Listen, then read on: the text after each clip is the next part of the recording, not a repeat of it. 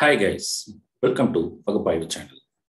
In our last video, we have explained about hypothesis testing and the two types of hypothesis, null hypothesis and alternate hypothesis. Further, we have explained you about the types of error in hypothesis testing. Then we have conducted one sample t-test and then we have did power analysis in Google Colab Python. If you have not watched that video, the link is available in description. Please go and watch it. Now, in this video, we will talk about two sample t-test. There are two types. One is the paired, the other one is the unpaired t-test. Before going ahead, I request you to subscribe our channel and share with your friends. So as the name suggests, two sample t-test. Here, there will be two samples. It will be from two populations. In case of unpaired, both the population having similar characteristics, but they are independent. For example, you just assume that the salary of 5 years experienced professional in IT sector and automobile sector. So there is a general assumption that both are not equal. We always feel that IT sector salary is better than or higher than automobile sector. So here the assumption is always the alternate hypothesis. So the alternate hypothesis is salary of IT sector is not equal to salary of automobile sector. Then we know null hypothesis is opposite to it. So here the salary of IT sector is equal to salary of automobile sector. So here the salary is the average salary or the mean salary. So now for conducting this test, we have collected sample of IT employees as well as the automobile employees. So, and we have created an array. So you have to import NumPy. So we have imported NumPy as NP. So that's why np.array for creating the array here. So we have created the array with the salaries of the professionals. So we will see what is the sample size of both. So both are 30 numbers. So we have collected sample from 30 people. So we will see the mean salary. So here the mean salary, you can see around 6,000 rupees difference in the average salary. By seeing this, anyone would say the alternate hypothesis, whatever the assumption is correct. But let us check whether the assumption, whatever we have considered, is correct as per hypothesis testing. So now moving ahead, we are going ahead with importing scipy.stats, and we are importing that with the name as stats. So scipy.stats, then stats.ttest underscore ind means independent or unpaired t-test. So here there are two groups or two arrays. One is the auto and the other one is IT. So first you have to import the package, then you have to use the command stats.ttest underscore ind, and within bracket you have to mention the two arrays. If you execute this code, we are getting the p-value.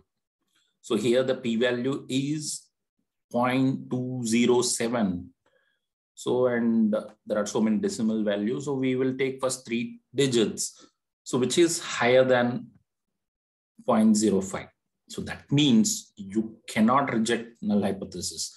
Even though here the mean value is showing a visibility of difference, but when we conduct the null hypothesis, we can say that there is no sufficient evidence to prove that the average salary of 5 years experienced person in IT sector and automobile sector is not equal. So there is, it does not say that both are not equal. It says there is the sufficient evidence is not available. So it says in that way.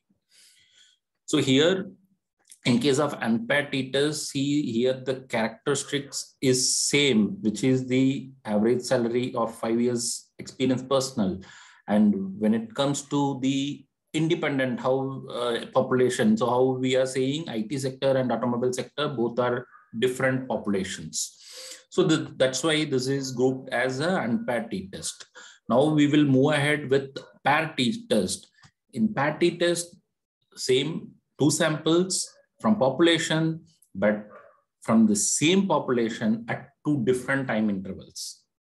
For example, you are taking a 5 years experience professional, so independent of any industry, you can say before COVID-19 first wave is greater than after COVID-19 first wave. So this is a general assumption because there are lots of job losses and everything has happened in the market. So because of that, the salary packages and also was reduced after COVID-19.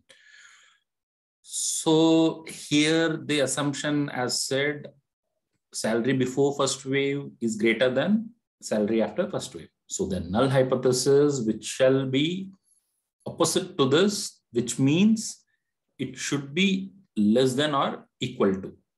So that's what the null hypothesis we have taken.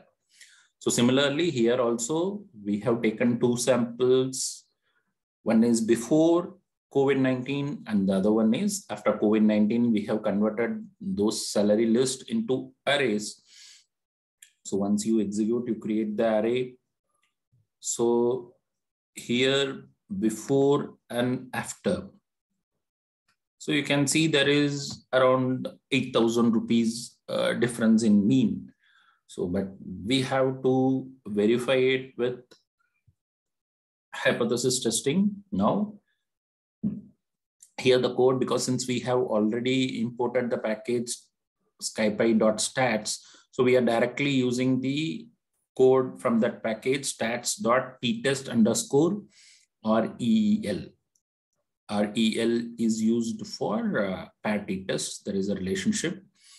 So before and after are the two different samples which we have to mention within the bracket. Once you execute this code, here you can see the value is 0.0019, so which we can say 0.002, which is less than 0.05. So which means you can reject null hypothesis with so much of confidence. So you can say the alternate hypothesis is true in this case, which means the salary before first wave is higher than the salary after first wave.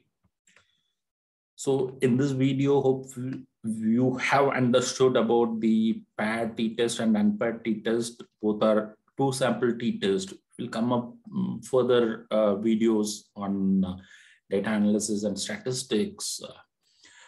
We request you to subscribe our channel, like this video, share with your friends, and keep on wait for our videos. Thanks for watching. Bye-bye.